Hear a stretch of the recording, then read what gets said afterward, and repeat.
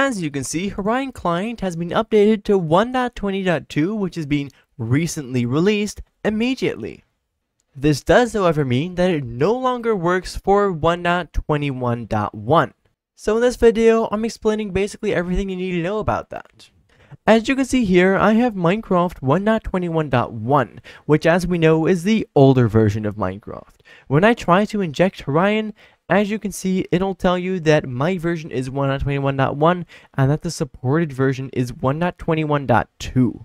Now, the reason why Horion updated so fast is because it actually doesn't have to update. You see, 1.21.2 is not a major version change, which means that Horion doesn't actually break. The thing is, 1.21.2 is very different than 1.21.20, which they're two completely different things. Sometimes people get confused with that. Anyways, Horion updates seamlessly, but we can no longer use it for this older version.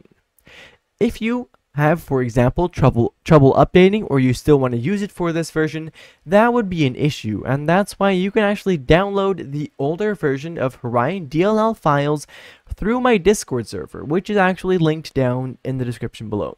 If you'd like that, check that out, then I recommend you do so.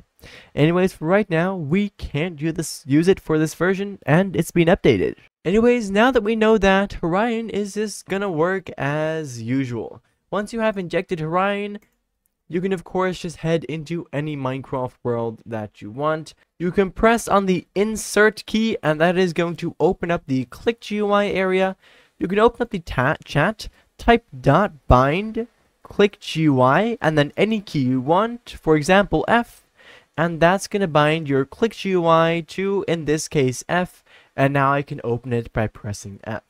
This works pretty self-explanatory. Click on these utilities to enable them, click on them once again to disable them, and you'll get a little description in the bottom left of what they do.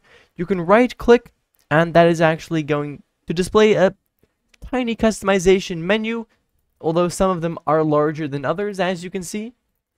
Anyways, that's basically that.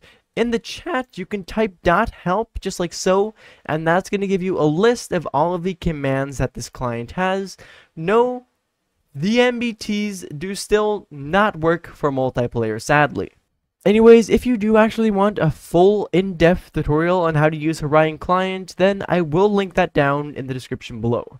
But for right now, that is really everything you need to know. If you do have any more questions, do of course feel free to let me know down in the comments below. But for right now, thank you ever so much for watching, and I do hope to see you again in the next one. Bye bye.